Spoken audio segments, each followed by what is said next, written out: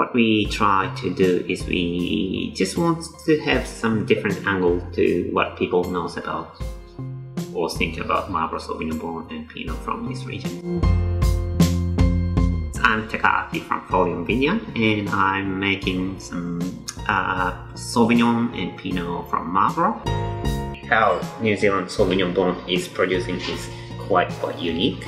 It's very different. I mean, it's been successful, so it's quite a good thing. And also, it's just one of the only region that has been this successful in the last 50 years. And that's a great recipe somehow that everyone, not everyone, but this certain amount of people in the world love that style.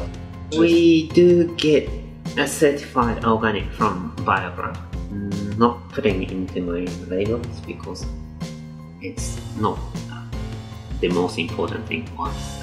We have a rain in about 150 mils in the springtime, but last year we only had like 10 mils.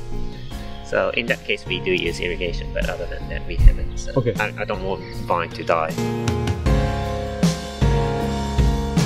One of the reasons why I decided to turn off the irrigation is I've been drinking French wine when I grow up, and then they always talk about the vintage.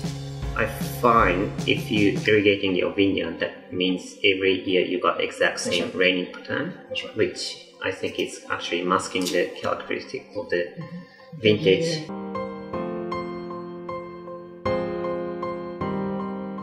I personally don't like that sweet and sour combination, so we make everything dry. We live on the lees quite a lot. And I think most of what I've been doing is what I learned at Corn Reef.